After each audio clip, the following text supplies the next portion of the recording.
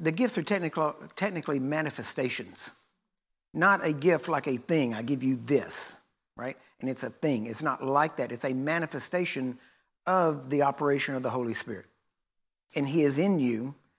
And again, it's God's choice in you, but his choice is to help people around you. So he wants to work gifts through you. You don't have to be super spiritual. You know, you don't have to read. There's nothing about attaining a level of spirituality before God can use you in a spiritual gift. The Corinthians were the most carnal church in the early church days. And they had more gifts in operation than any other church. So technically, if you're going to be very methodical about it, you'd have to say, actually, the more carnal you are, the more the gifts would function. We're not saying be carnal on purpose, okay?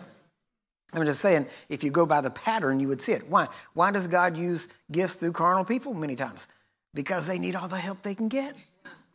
Amen?